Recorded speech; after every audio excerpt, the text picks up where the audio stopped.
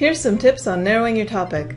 If you like dragons, try picking a favorite kind or species. Are they going to be Chinese, fire breathers, kites? What kind of activities, qualities, or myths of that particular dragon do you want to explore?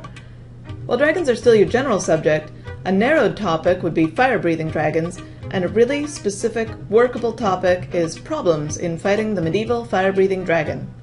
You've narrowed it down to one aspect of one type of dragon in one time period.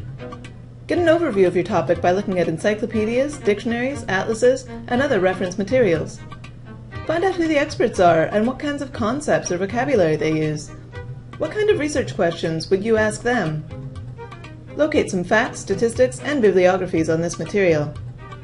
Start with a little brainstorming. Jot some ideas down on a piece of paper and see what happens. Talk about it with your classmates, friends, instructors, and a librarian.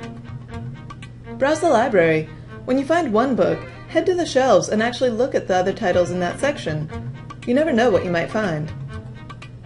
Make sure you really understand the expectations on this project, and then keep it interesting. Pick something that you like. Don't let yourself get bogged down with uncertainty.